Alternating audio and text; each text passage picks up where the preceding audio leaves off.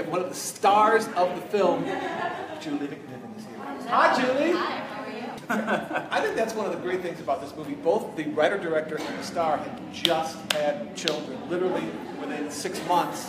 So everything was fresh. Did you? Yeah. Is it true that Bailey made you get pregnant to get this job? He did. He was like, you can have this role if you have a baby, if you're already pregnant. And I was. It's crazy. And it worked out. So.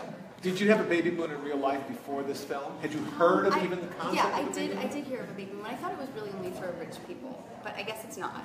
Right?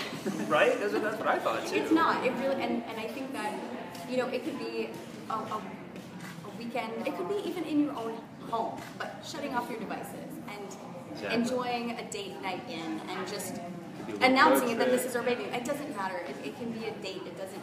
It's just the idea of recognizing, like, you know, when you get married and it's a recognition of now we're a team in a way that we weren't, you know, it's defining when you were just giving it away.